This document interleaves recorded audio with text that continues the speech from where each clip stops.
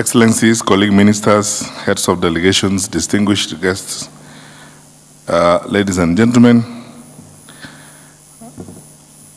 on behalf of the Republic of Kenya, I am humbled to accept our election to the presidency of the Africa Regional Platform for Disaster Risk Reduction.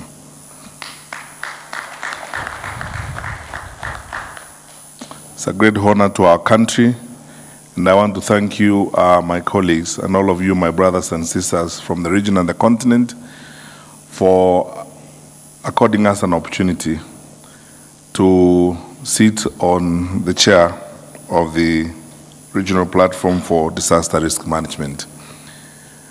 On my own behalf and on behalf of our government, I'd like to pledge our commitment to do our part to ensure that this platform advances the cause of ensuring our preparation to reduce disaster and its risks within the region.